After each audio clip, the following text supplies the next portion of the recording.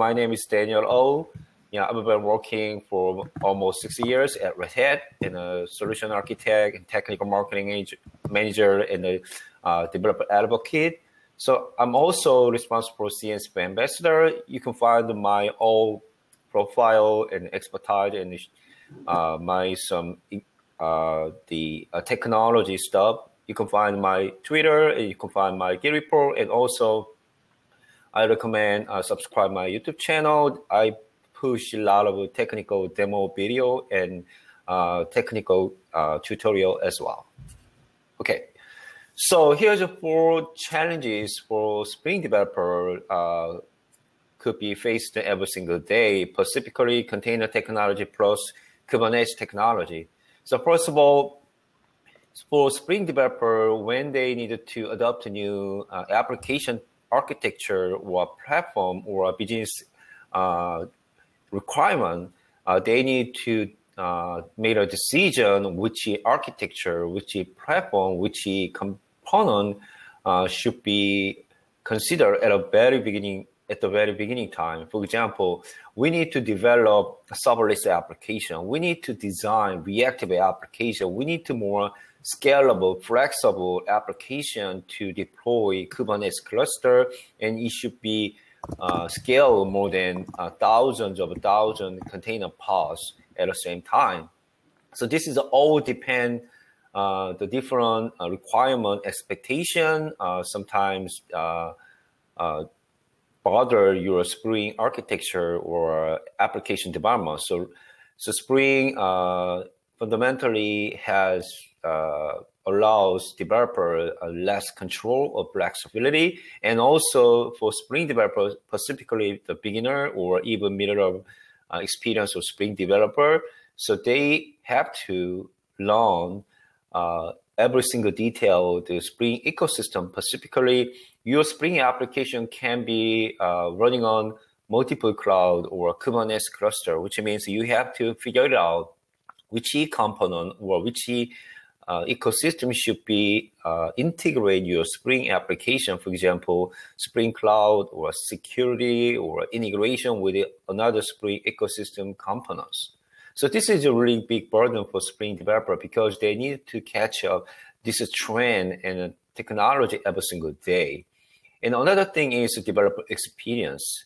So Spring is really comfortable to develop every single day on your local machine, but we have to, Spring developer have to consider the remote container environment, because the container environment is not an option. It's a default runtime and infrastructure layer to run your Spring application for addressing your business requirements. But in order to deploy your application to container platforms such as OpenShift or Kubernetes, you maybe have CI/CD pipeline or GitOps or something like Argo CD, but that's not exactly the same capability you can have in your local environment.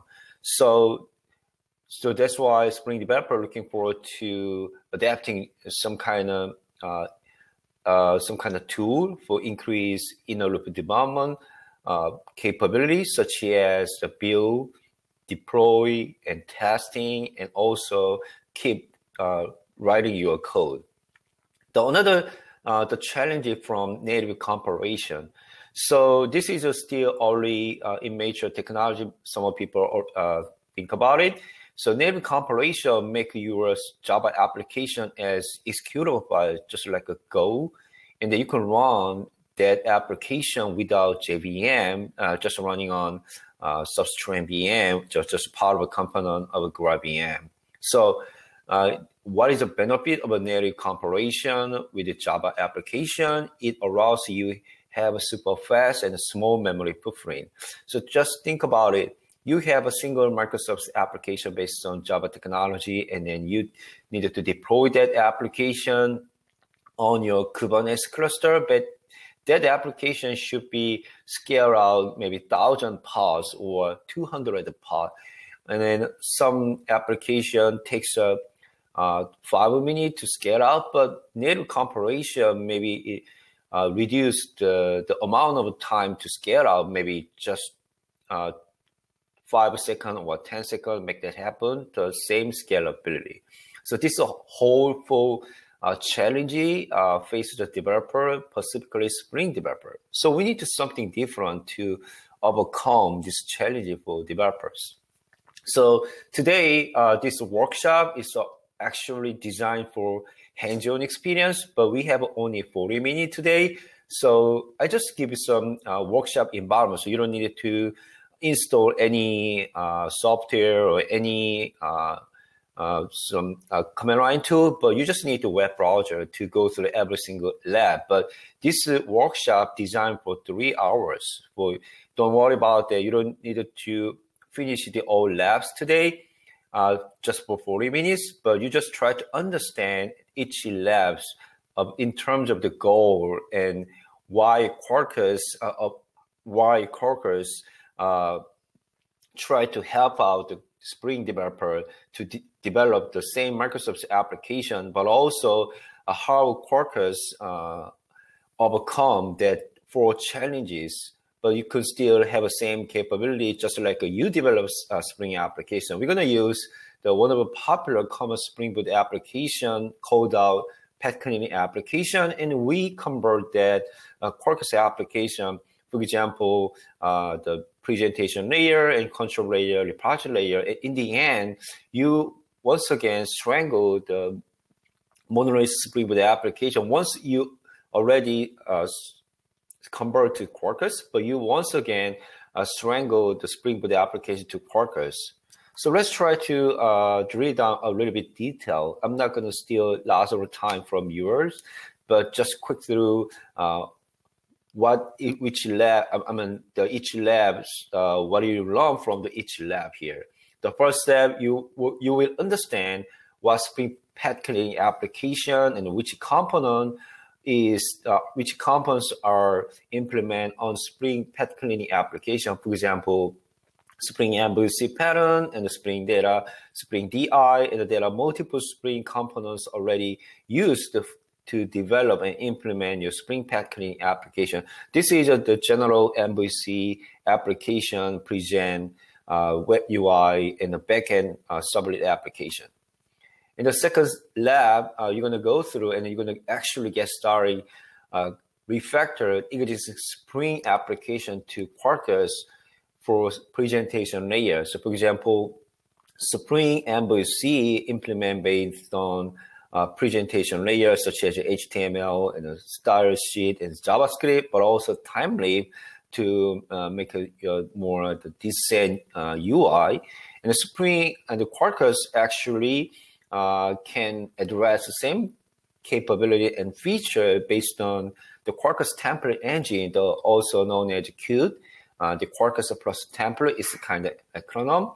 So Quarkus template engine designed specifically represent your presentation layer.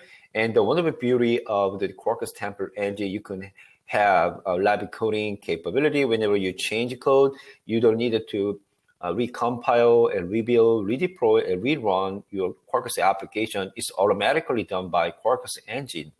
You don't need to care about that. In the end, this capability increases developers' productivity because you can do that in the same application implementation with 50% less time. And the lab 3 is more about the dependency injection. The Spring actually provide the DI capability, and Quarkus also provide the context and the dependency injection feature by default. So you can learn how to convert Spring DI to Spring Quarkus CDI.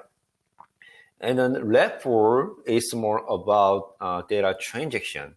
So Spring Data JPA based on and allows Java developer to communicate your data store like a database to retrieve data and create data and also insert, update, etc. Just like we can call out the CRUD functionality. And then Quarkus gives some same functionality. It's more than that based on Hibernate, the OR mapping, and with the Panache. So with the Panache, the developer doesn't worry about creating the getter setter in a POSIX Java class, and also you can automatically have the OR mapping based on the Panache component and Quarkus extensions. The next lab, now you just done the finish to converting from Spring MVC application to Quarkus. And now you need to think about what is the another way to optimize or make it better this application fitting the your Kubernetes cluster. So we're going to use your OpenShift 4 cluster today. And then for you deploy this application to OpenShift, we're going to slice down this application just like a triangle pattern. As you can see, we have one single application. We make the breakdown. It's a multiple application along with your business domain, such as the bad business customer service. Also from an application, each backend application has own the database store like a PostgreSQL here. The last lab, you're gonna add more the Kubernetes native application capability. For example, all Microsoft's application needed to adopt non-functional capabilities such as service discovery, resiliency, and load balancing, or health check, or externalize your configuration. These are all kinds of not business functionality, but you have to consider when you implement and develop your Microsoft's application for deploying on Kubernetes cluster for distributing Microsoft's application architecture. So the Quarkus allows Java developer to add this non-functional Microsoft's capability easily, simply based on Quarkus extension. So let's get your hands dirty. So here is the how to access your workshop environment today. So everything is already deployed and provisioned, and you don't need to install any command line or software. So you just need a web browser. So the Chrome browser or Firefox would be better rather than the Safari or Internet Explorer. And I strongly recommend you to use the Chrome version. And then please turn off your VPN or AdBlock because we're going to use a WebSocket. So if you prohibit the WebSocket protocol, please turn it off during the workshop. And then if you have any question around this workshop or Quarkus or related technology related to cloud application development, please don't hesitate and put on your question in the Q&A box. I'm more than happy to address in the next 25 minutes. Okay, so here's a short link to access to the workshop environment, the bit.ly URL. Bit.ly URL /DevConf.CZ in 2021-Quarkus-lab. I'm going to go get back to this page, but let's try to move on. Next slide. So when you access this bit.ly URL, you can see account the assignment page. You need to input your preferred email address. We're not going to store your email address. It's kind of pricey problem.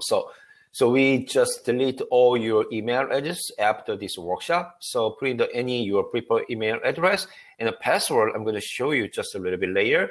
Once you assign put in your email address and then your password is OpenShift, you will find out your assigned username, for example, user 1 or user 10 or user 25, and a password OpenShift. And then when you click on the module Quarkus for Spring Developer, you will find out the actual lab instruction. So once again, our magic password is all lowercase OpenShift. So here is more use case and demos around the Quarkus application. So for example, I'm strongly recommend you go to my YouTube channel, bit.ly URL Daniel TV, and you can find tons of the video around the Quarkus application demo, but also more cloud application development. For example, here, this is one of the use cases how to develop serverless function application based on Quarkus, and you can deploy that serverless function to a container platform that just used for front-end application. And this application communicates with the backend district data grid based on the Red Hat data grid built on infinite span. So once your front-end application have the tons of the network traffic, the function will be scaled out. I mean, just comes up just in a second, and then try to pass down your natural traffic to the backend application like a data grid. And then you will see the data grid will be auto scaled out, maybe 10 parts automatically, depends on demand natural traffic. In the end, there's no more traffic happen, and your backend application scale down to a default application such as 2 or 1, and then your front-end application based on serverless application will be scaled down to 0 automatically. This is a really good use case how to implement and deploy serverless application plus data grid for distributed caching application. So I'm going to stop my present mode and then just go back to here. So once you go to assign your own username, you can find that here the actual lab environment. As you can see, you just need to go through all lab instruction. This lab instruction, just like the 7 step, and then each should be takes more than 3 hours. But don't worry about that. I'm gonna keep live in this workshop environment end of this day. So after this workshop, you can keep going through this workshop environment just end of the day. And then when you open your ID tool, you're going to use Core-Ready Workspace. It's based on Eclipse Chat, the web ID tool. And then you can find that there are multiple projects in your left side, your Explorer.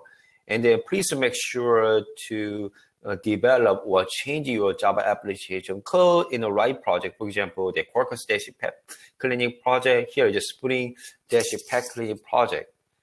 And I'm going to go back to my slide deck, and then I'm going to copy this URL. I'm going to put in the chat as well, and I'm going to stop sharing and take a look at the Q&A, and it's your time get starting with your hands-on experience. Okay, so here is the bit.ly URL, bit.ly Quarkus-workshop-M3. This is the 24/7 available the lab instructions. I made this one. This lab instruction will be available anytime, anywhere. So sometimes you don't need to go through the hands-on experience, but you want to understand the goal and what contents have each lab. For example, just go through the Spring DI to Quarkus CDI because you have a lot of experience how to implement the Spring DI, but you're just curious about how Quarkus CDI covered up the Spring DI, and then you don't need to, you don't have enough time to go through by your dirty hands. So here is the way. Just go to this URL and take a look at the old content to understand how to implement a Spring side and how to implement in the Quarkus side. And then, okay, so it could be better. I mean, so the line of code pretty much less than Spring, I mean Quarkus side, and also how to implement what kind of annotation we have to use to implement same features, same functionality. For example, here is the CDI injection. As you can see, the Spring side, you have to use like a component annotation or the wire annotation to have the dependency injection. But Quarkus side, you just need to use the inject annotation, as you can see here. So this is just something different syntax, but this is not a big deal, I'm pretty sure, because it's just simple syntax change. So another good tip of the Spring to Quarkus stuff. So some people ask me, is there only way to migrate existing Spring to Quarkus to address the full challenges, or even we need to some native compilation because Spring has a plan to support the Spring native end of this year, maybe around October or September time period. So we don't need enough time to wait for that announcement. That's why we more focused on Quarkus. And then we got some new pilot project to migrate Spring to Quarkus. And is this only way migrate, or is there some easier way or some comparable way? Yes, the answer is yes. So the Red Hat provides a migration toolkit, also known as MTA, migration toolkit for application, provide some of the Quarkus rules, which means you just upload your Spring Boot application like a job file or export the old file, and then you could just analyze your application, and it will show how to migrate. And also Quarkus provide Spring compatibility. Let me share once again real quick. So when you go to Quarkus.io, this is the our official page, Quarkus, and then you can find the latest version here. When you go to guides and click on compatibility, this is all about the Spring API, but we're not gonna address all the Spring ecosystem, but also Spring all APIs. But we just focus on the common popular Spring API, for example, Spring DI, Spring Web, and Spring Data, and Spring Security, Spring Cache, etc. This all API means that you just keep using same Spring API without no code change, because Quarkus wrap up your Spring API and running on Quarkus runtime. But you still have live coding capability, but also you could enable comparison capability with the Spring application. But today, in this workshop, we're not going to use this Spring compatibility API. The reason why, we sometimes your Spring Boot application have a specific API or a specific feature which Quarkus does not support with these capabilities. So I can show you this is a maybe better way in the end, because there are lots of Spring features, Spring component you already are using. So this is the how to refactor your existing Spring Boot to Quarkus, maybe brand new thing. So maybe, but you could still start with the migration toolkit, because the migration toolkit basically uses this Spring compatibility API on Quarkus migration. So this is maybe two ways for you when you adopt the Spring to Quarkus migration path or refactoring path. The first one, try to use the Spring compatible API on Quarkus, which makes you not so many changes your Spring Boot application. But second way, you need to rewrite all application, but that's not a big deal, I guess, and I pretty sure, because you already understand the standard Java specification and implementation way. So you just spend maybe just 2 days or 3 days to understand how Quarkus implement the Microsoft's application based on Java specification.